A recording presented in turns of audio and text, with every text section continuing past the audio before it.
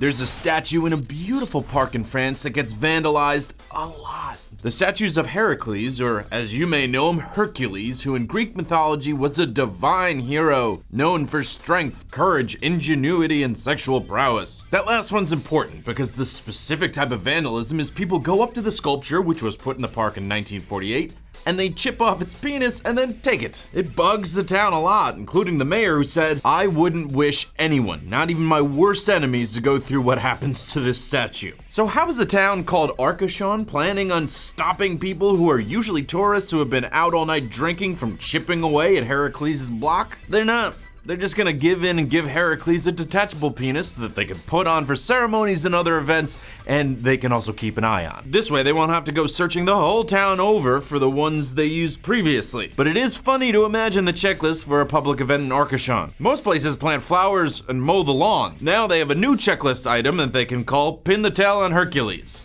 I'm Patrick Jones for Buzz60. Now you know, pass it on.